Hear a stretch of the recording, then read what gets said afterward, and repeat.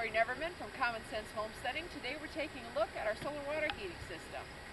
We have two 4x8 flat plate collectors mounted together in series. These are mounted on 4 6x6 pressure treated lumber posts, which are set 3 feet deep in concrete. So they're nice and sturdy. We do get a lot of wind out here, so I didn't want them going anywhere. The fluid for the panels comes in down at the bottom here. It's a mix of propylene, glycol, and water to provide us with frost protection. It comes across the bottom of the two collectors through the footer, and then up through the panels, and across in the header, and then out the top over there. And then it feeds back to the house where we have our storage tank, pump, and controller.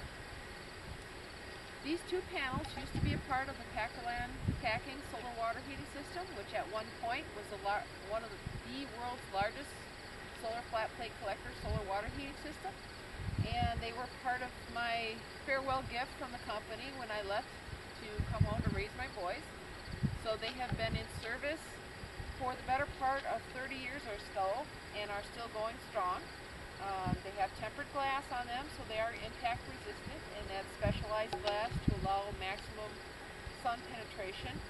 And they are all copper waterways and all copper absorbers to, again, maximize the amount of heat that's gathered by the sun. And they have a specialized selective surface paint.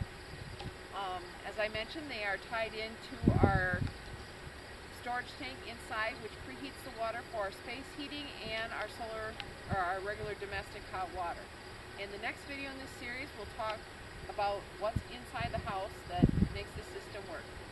So we hope you tune in for that, and thank you for listening. We hope you'll consider subscribing.